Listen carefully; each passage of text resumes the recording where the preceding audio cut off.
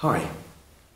The other day I was in conversation with this young lad, about 23 years old, who was really feeling quite anxious, over feeling like he was running out of chances. That he'd left school and gone to university and had chosen the wrong course, and then had switched courses, hadn't finished that course either, had gone into a business, didn't feel that was a right fit, and had now jumped to another business and wasn't feeling quite settled in that one either, and just felt as if he used up his chances, like he was becoming unemployable and nobody would want him. And to myself I probably smiled, because trying my best to remember back when I was 23, everything did seem so serious back then. Like every step you took was a make or break, was a win or lose.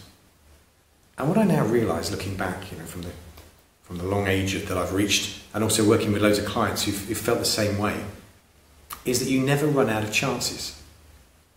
To believe that there is somewhere in this universe a little book that says you're only going to get this chance and this chance and this chance and then you're finished, doesn't help us, and I think it's spurious anyway. We create our chances, and you can endlessly recreate yourself, I believe. There's any number of examples. I could have researched this before I started talking and told you about people who wrote their first books when they were 50 who were complete failures. The guy, Colonel Sanders, I don't think he sold his first bit of chicken until he was retired. So exactly when do you run out of chances?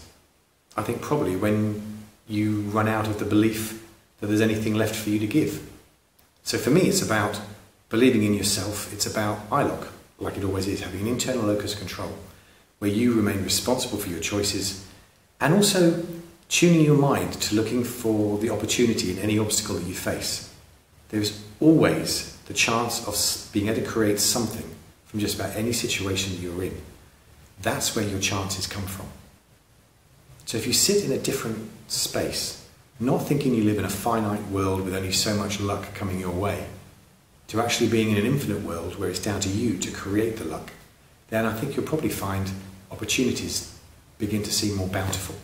And if you're feeling stuck in that way, then obviously what I'm going to recommend is go and see a cognitive therapist, because sometimes it's our limiting beliefs that keep us stuck in that kind of belief system. But beliefs aren't real, they just feel that way. So why not come to see one of us and help you get rid of it?